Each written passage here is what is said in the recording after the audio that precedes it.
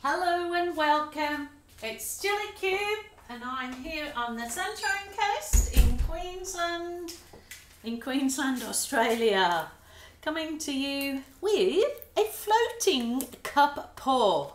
I was inspired by a video that I just watched on YouTube of the challenge between Rinska Downer and Sarah Mack, and Rinska got the challenge to do a floating cup pour, and I thought, oh, it's been a long time since I did a floating cup pour, so I just thought how pretty it was, and I'm gonna give me floating cup a pour. So see how we go.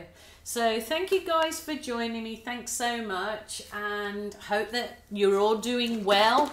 And if not, if you're feeling a bit blue, go for a good walk, do exercise, go gardening, do some art, phone a friend. Please don't suffer in silence. That's not what is good for you. So please don't suffer in silence. Yeah, do something that gives you joy. So okay, I'm doing something that gives me joy. I am painting, acrylic painting. Now I've just bought a special little spatula, but I haven't got it out of my car yet. Isn't that crazy? So I'm gonna I bought some offset spatulas that are used for cake decorating. So just a little bit bigger than these art spatulas, so I thought, oh, they could be really good in you know, lots of things that I like to do with art. So I'm going to give them a go. I will tell you where to get them from when I know. Okie doke.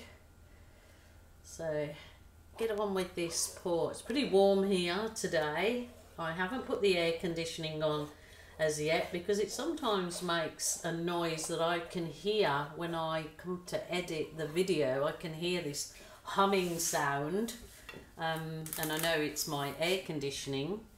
So I'm going to pour a bit more.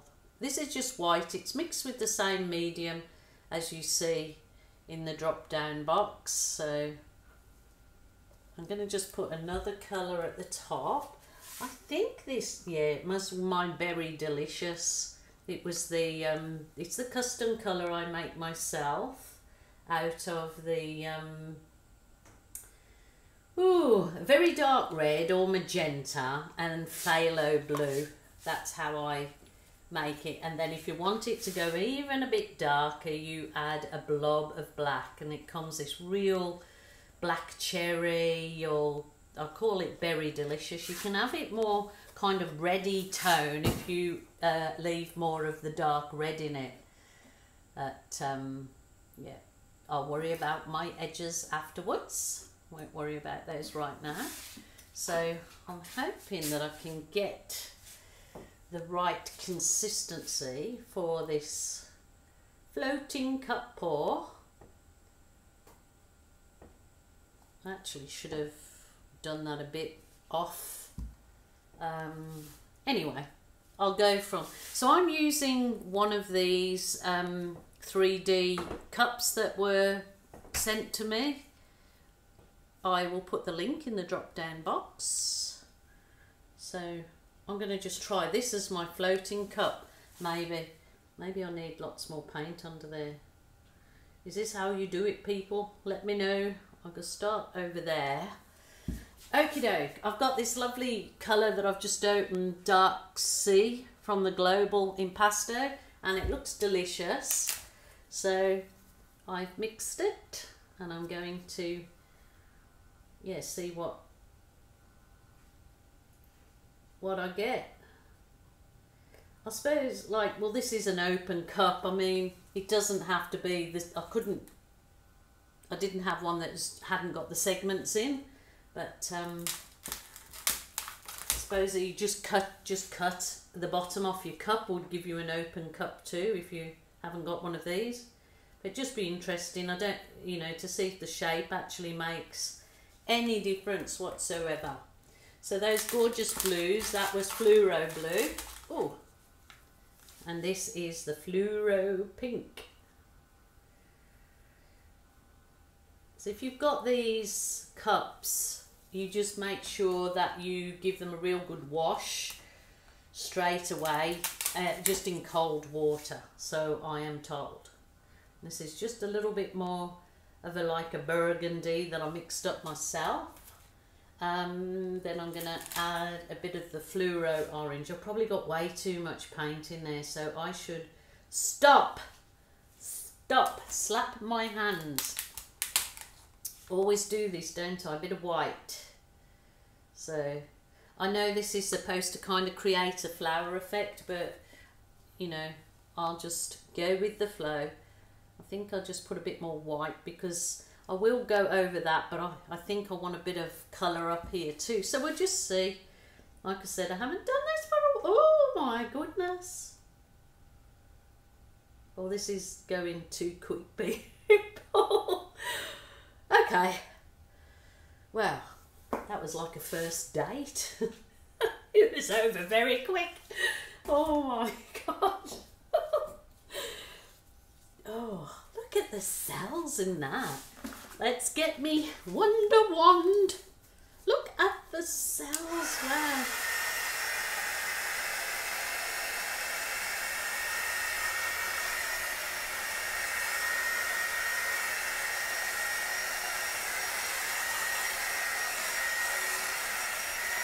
Oh, holy dooly.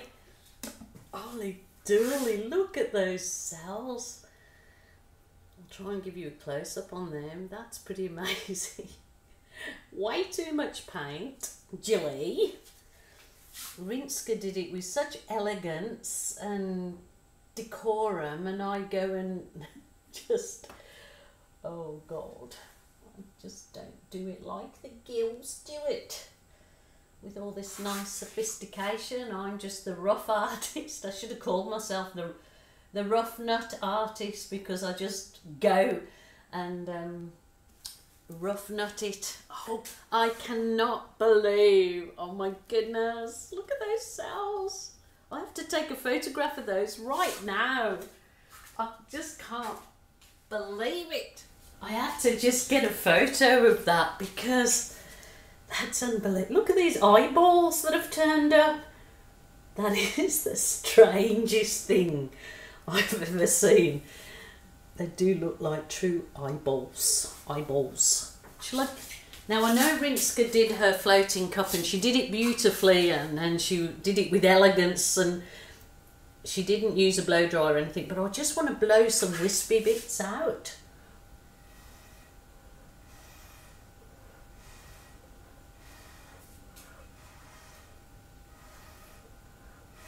Let's blow the eyeball. Oh my gosh.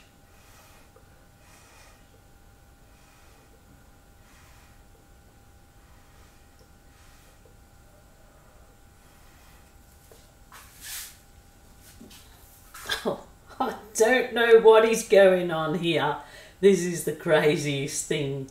Okay, I'm going to tilt it a bit.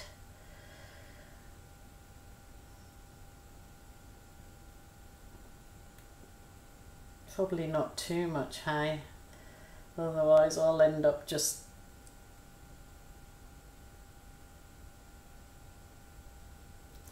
Actually, I like it off like that, but the eyeballs have now gone into some crazy shapes here. I don't know why I'm getting the eyeballs, but you know what? Oh, you just take what you get. Let me turn it around so I can... I just like to give some wispy blowy bits.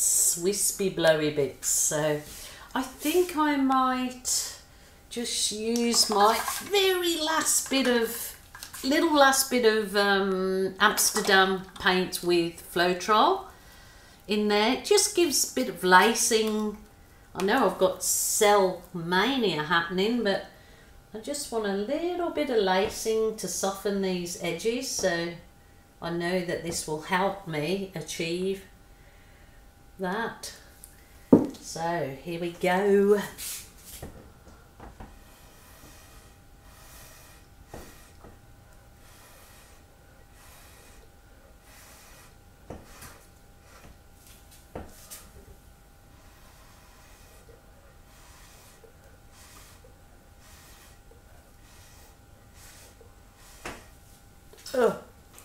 itchy nose again. Wow. I really do like that. I see the difference in when you blow with a bit of Amsterdam paint and floetrol. I believe that the American stuff does do a similar effect, so the American floetrol. So we'll just see if I can get some nice lacing.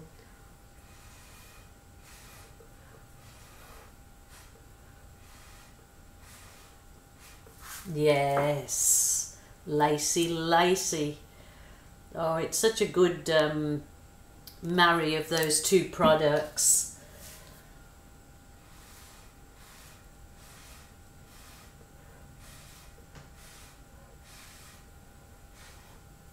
That's wow. Thank you, Rinska. Thank you, Sarah Mac, for challenging each other, because then it obviously has inspired me for sure to try the floating cup again that I haven't done for quite a while. And yes, of course, pop over and see the girls challenge with each other, Rinska's and Sarah Mac's. They're both, I think Sarah Mac's was the dustpan poury thing.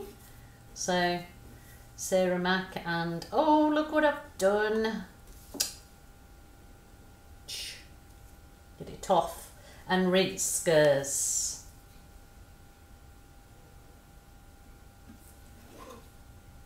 I'll finish those edges off, but I absolutely love that. I do not like these islands, so I don't want to really balloon anything, but I will see if I can do a bit of, maybe I can do a bit of lacing in the lace out the island.